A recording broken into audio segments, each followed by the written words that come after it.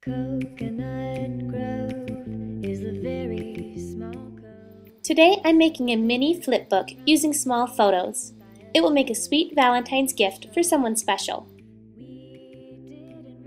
There are several methods of obtaining the pictures for your flipbook, depending on the technology you have available. If you have a digital camera with a continuous shooting option, you can use that.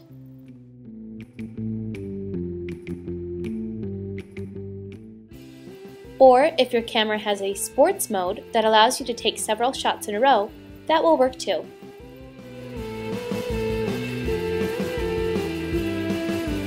Red over white, fishermen working at night.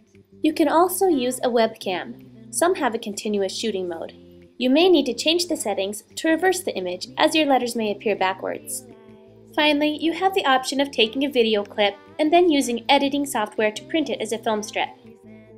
I'm going to use this last method using my Mac computer and iMovie software. I upload my video clip, then adjust the number of frames per thumbnail to give me as many shots as possible.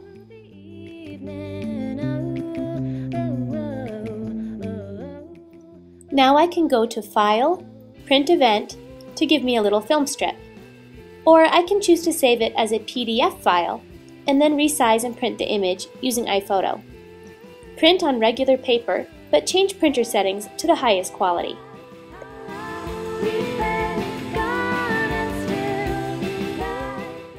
Once your photos are printed, cut them to a uniform size.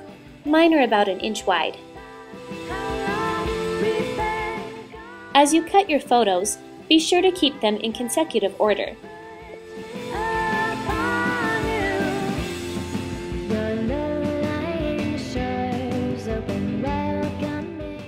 Now we'll make the background pages for our flipbook. You can use colored paper if you want, but make sure it's lightweight and not cardstock. I'm cutting my pages slightly taller than my photos, and about twice the length. Glue the photos to the far right of the page. This will allow you to see the photos easily when the book's flipped quickly. You can add a cover if you wish. Tap the stack of pages against the table to align neatly. Staple the book together. This is one little photo album they're sure to flip for.